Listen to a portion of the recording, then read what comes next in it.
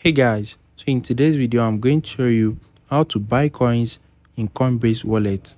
So the first thing is open up the app and you need to click on wallet at the bottom right there. Once you click on it, click on buy. Once you click on buy, enter the amount that you want to buy in your local currency. Just enter the amount. Once you enter the amount, you can use any network of your choice. Just click on network and you can change it. After that, click on buy right there. So you need to select the coin that you want to buy. You can also search for any coin or asset that you want to buy at the top. So let's go back. Once you select it, you're going to see different payment method that is available in your country.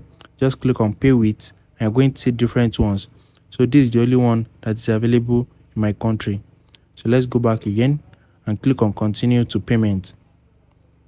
Once you click on continue to payment, click on continue and it's going to redirect you to where you want to pay.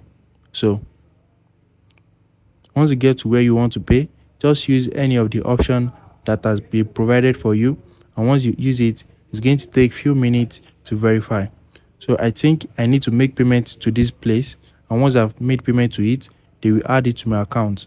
Make sure you confirm the payment before you close it, and once you close it, it's going to take few minutes for the balance to be added to your account. So you are going to see it under crypto right here. If you go over to your profile also, it's going to show in your balance. If you found this video helpful, smash the like button and subscribe.